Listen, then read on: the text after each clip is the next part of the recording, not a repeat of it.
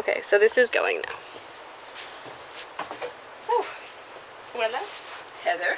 nice to see you. Nice to see you. After all the emails. Yeah. So, basically, I just wanted to ask, in your own words, who you are, what you do, why you like Gestalt, why you're linked in some way with Gestalt, what it is for you.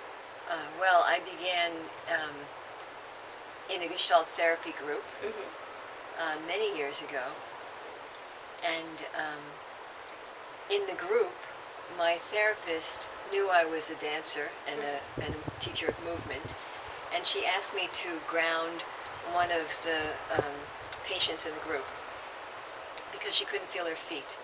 So when I started working with a woman to help her feel her feet, then my therapist at the time, the leader of the group, started to send me all her clients.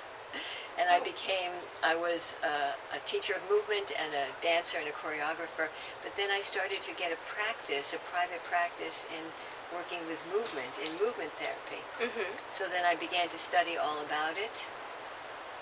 I studied breathing, I studied something called body-mind centering, which is a developmental perspective, because my teacher Bonnie Cohen worked with infants and with developmental delays. Long history. And as I became more involved in the Gestalt community, I started to teach for them at an institute. I was the body person. And then I watched them work and I thought, I would like to do this and bring my understanding of movement into the Gestalt session. Right. So I went to a 4-year training program, and then I met Laura Pearls and started working with her in her weekly training group. Laura talks about supports for contacting. So does Paul Goodman in Pearls Hefferline Goodman. Right. The supports are the sensory motor supports that allow contacting to emerge, that are part of contacting. There is no contacting without sensory motor support. Okay. The only way we're connecting together, making this contact, is through our movements, through our breathing.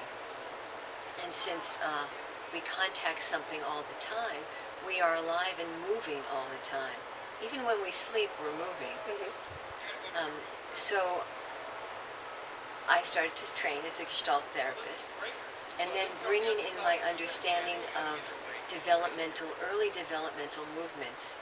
When I came to study with Laura Pearls, and almost every week she talked about supports for contacting, I thought, here, and for Laura, a support was anything that had been assimilated by the organism that they could use as support. And basic sensory motor supports were primary to her. Right.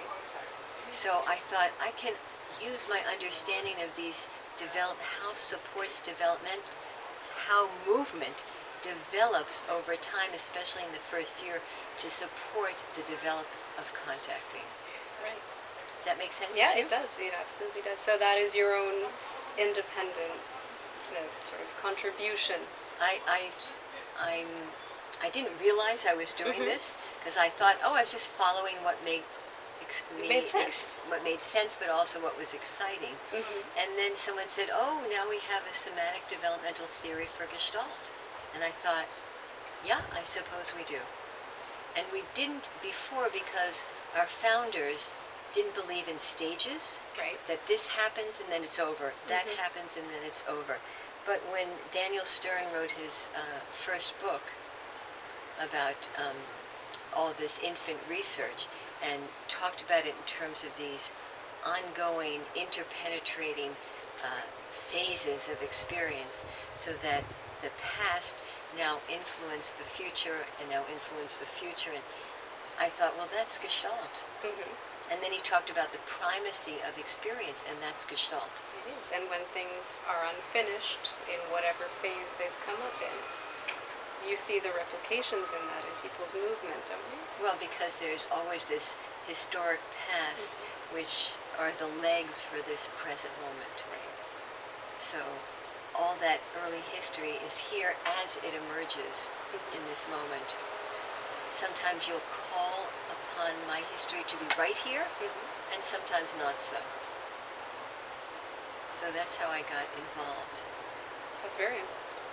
It's very involved. That's very involved. And I've been doing this for a while because I started to study Gestalt, training Gestalt in the early 80s, but I started this work in understanding infant movements in the mid-70s. And I'm still fascinated. It's a very deep subject. It's not something you can just go through quickly. Yeah, well, it also keeps growing. The work keeps growing. And the more I teach it, the more I understand it, the more it develops. Yeah. That's wonderful. And so what has Gestalt done for you?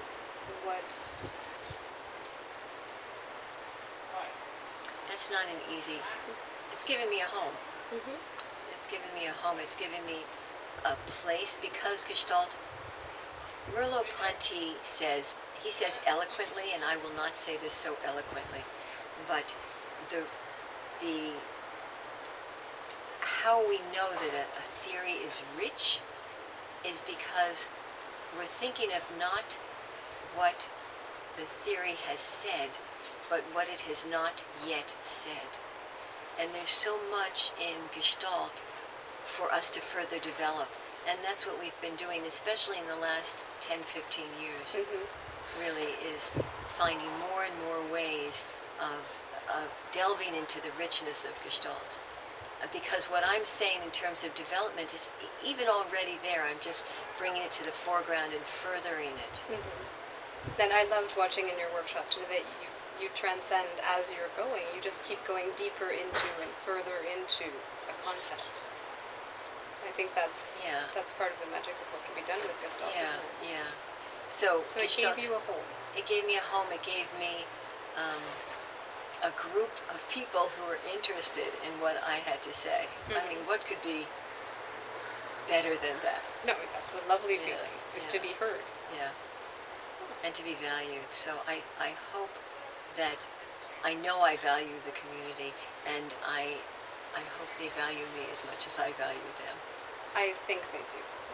Without having met you before today, I know that I've heard enough wonderful things about you to know that you are a very deeply loved person. So you do have a home, I'm quite sure. Thank you. What would you say? What else could you say? I think I've said it. Okay. Yeah. But thank you for that. That was very touching. It's true. That's what made me want to sit down and talk to you. So, thank you very much. Thank you. Pleasure. Mi placer. Stop. Okay, thank you. Did that make sense, sweetheart? That made wonderful sense. Okay.